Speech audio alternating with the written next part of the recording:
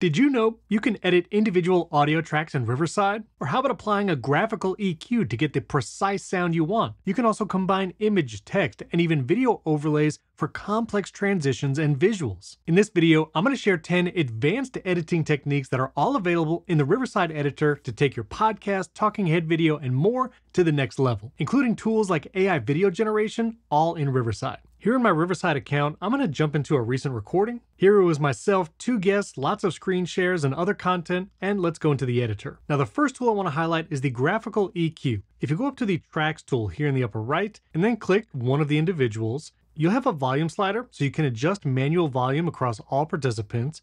Magic Audio is right underneath that, which removes background noise and makes any microphone sound studio quality. And here you'll see the EQ setting. You can enable EQ per track and choose from one of our many defaults. So if someone sounded muffled, or maybe they had a deep voice and were a little too close to the mic, you can choose the muffle free setting. But if you want to go really advanced, you can actually adjust the EQ manually yourself.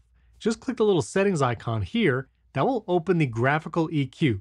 This will also show you what that preset changed about the EQ for this track, and you can go through the different presets and see how that EQ changes. Then you can adjust the EQ manually by adjusting the different circles here, which go along the frequencies at the bottom. And you can add up to 5 points and then drag that point around to the frequency, adjust the decibel level up or down. You can also adjust the width, so if you want to make those adjustments more sweeping across multiple frequencies. The higher the number, the sharper the cut or boost for that frequency. And then you can drag that around and see how this track sounds live in the Riverside editor. Now, since you're making changes to individual tracks, you can also go down here by the timeline and click the Expand Tracks tool. This is going to give you a visual representation of each audio track. And these waveforms are accurate to each person talking. Now I'm going to go to a different person, namely one of our guests, Sarah, and you can see if I adjust her volume, those waveforms will actually update live here in the timeline. So I can raise her volume because her microphone was a little low. And if I need to lower my volume, you see those waveforms adjust as I'm dragging the volume slider here in the Tracks tool. Now, if you wanted to make individual changes to the audio, maybe cut out a cough or some crosstalk, what I do here is go up to AI Producer and then I apply Smart Mute. Smart Mute is going to mute everyone's track when they're not speaking, and you'll see all those sections of all 3 tracks have now been hashed out, meaning these parts are muted. Well, now I'll zoom in on the timeline, and if there's something that I wanted to cut out, let's say this was a cough or something else, I can drag the in and out point around that portion, and now I've cut out the audio from that one track in that moment, but I didn't remove any of the audio from the other tracks. So as our guest Sarah is talking here, you'll still hear her talking, but you won't hear my audio. In the same way, I talked here a little early while Sarah was still talking,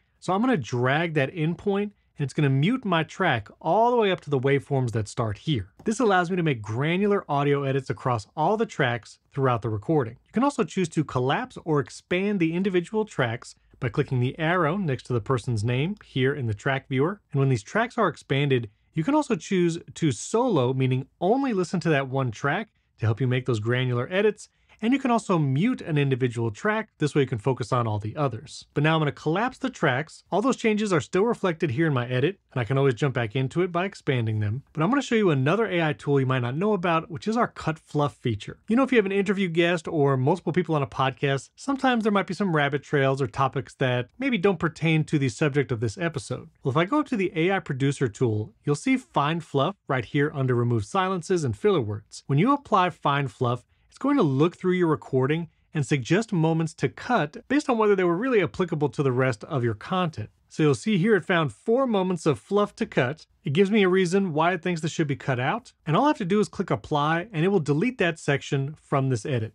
Now remember, this is all non-destructive, so I can always go back and start from scratch and my content is still there. Next, we have some incredible new layouts available here in the editor. When you roll your mouse over the video preview, you'll see tools below, especially layout, background, and design. Background and design have to do with your brand kit, but when you click our layout tool, you'll see many more options than you did previously. So since we have 3 speakers up right now, I can show the full 16:9 aspect ratio for each person.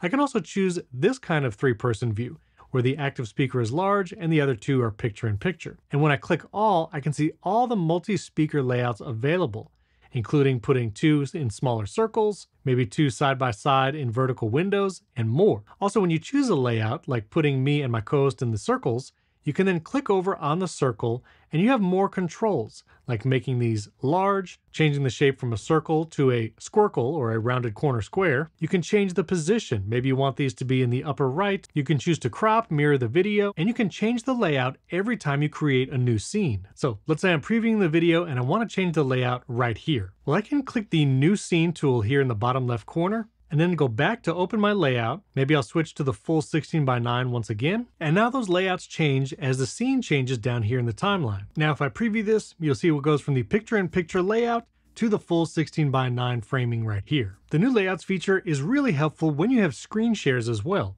So here we have a screen share plus the three of us, but maybe I just want the active speaker in a circle over the screen share. Well, I can scroll down here in the layouts.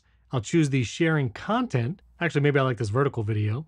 I'll click that, and now it's showing one person in the screen share, but it's not showing the right person who's speaking.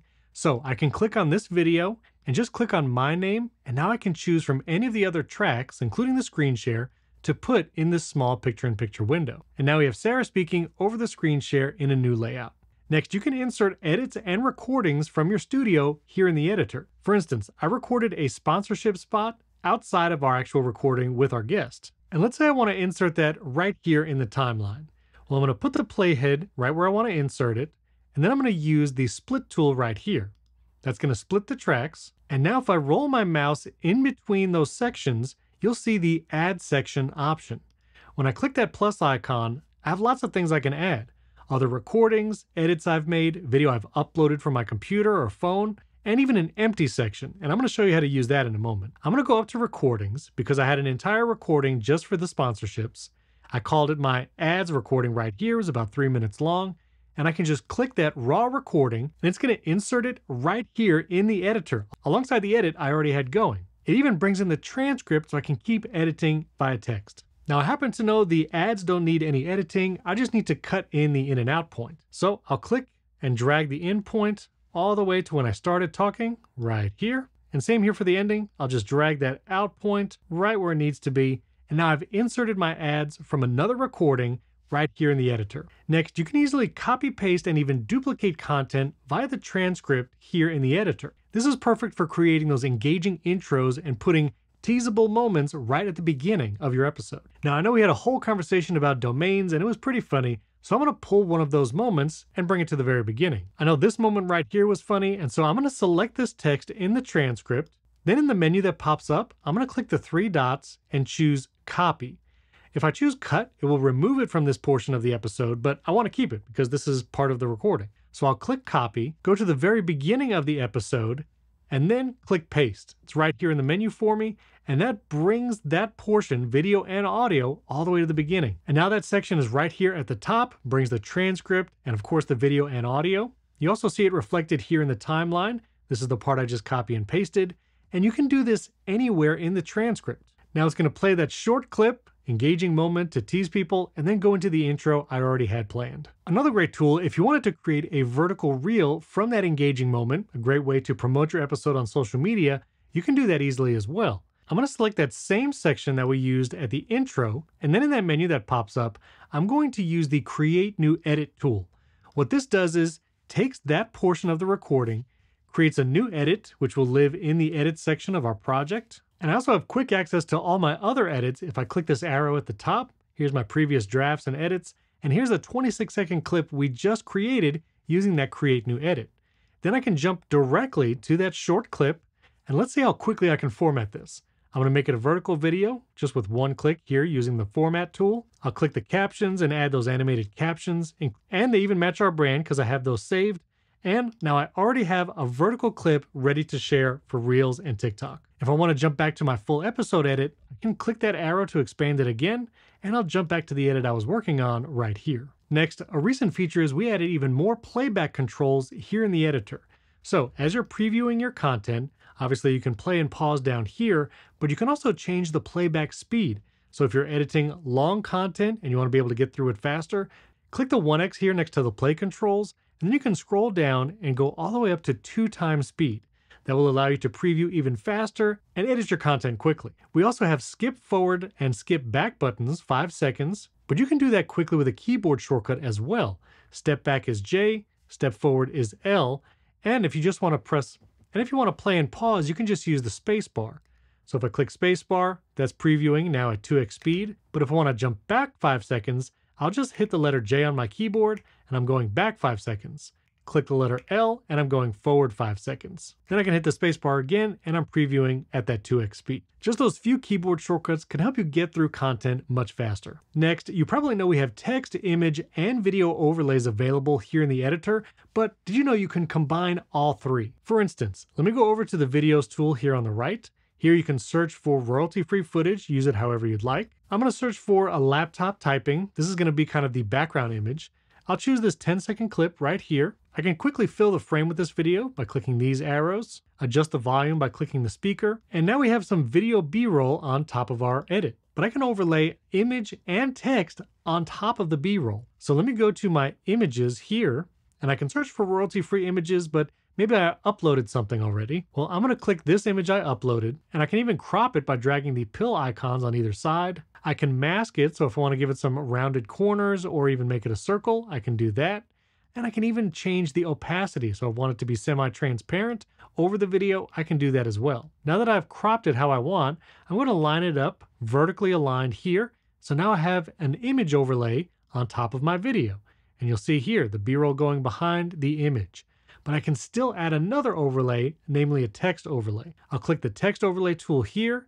I'm going to go with a subtitle style. Maybe I want the text to say new iPhone. I'm going to align it to the left, make the text even larger, and you can still adjust the size and placement by dragging the handles around this text overlay. But I also want to change the style because on top of the video B-roll, it might be difficult to read. So I'm going to go into the style here, choose background invert, and maybe I'll even change the color to blue in the background with white text. And I want to animate this text in and out. So I'll have it fade in, I can choose the duration, and fade out. Now if I preview this, you'll see the video B-roll with an image overlay and a text overlay that animates in all at the same time. And you can even overlay multiple images and text layers right here in the Riverside editor, and you can drag them around and change the length just by clicking here in the timeline. Now a newer tool you have here in the editor is our AI generated video tool. So when you go to the video overlay here in the right-hand toolbar, you can choose to generate videos right here, or even create generated video from still images. When I click generate videos, I can give it a prompt to make a video of anything I want. I actually generated several videos here. I asked it to generate a phone taking a picture of a mountain, and you can see here it's fully animated with motion, and that allows me to create any B-roll I need. Also, any videos that you've generated will live under the recently uploaded section. Here's another video I generated of an F1 car, and I can use that however I'd like. You can also choose to upload a still image and have Riverside animated for you. That example was these pair of headphones, which all I had was a still image, so I uploaded it, asked it to animate that image, and now I have a little bit of motion on this photo, making it more visually engaging. I did a whole video on these AI generation tools. I'll link it above and down in the description if you want an in-depth tutorial on how to use it. Finally, I've had lots of questions about creating a transition where there's background music throughout a transition from no video to the start of a podcast, maybe even adding an intro video, and I'm going to show you how to do that right now. So let's go back to the beginning of the timeline. You remember we copy and pasted this other section of the recording at the beginning. Well, I want to transition between this and the full episode. So to do that, I'm going to put my mouse between the sections like we did before to insert another recording.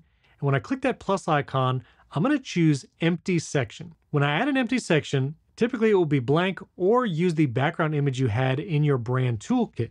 Remember, the brand toolkit is here, and you can have all of these set for your brand and just apply it with a click. Well, now that I have this empty section, let me add some music that's going to go from that first clip that's like a teaser to this empty section and then into the full episode. For that, I can click Add Music down here in the timeline. That'll open up the music library. Again, these are royalty free. You can use however you'd like, but I've actually uploaded a custom podcast intro, which you can do as well using this upload tool here.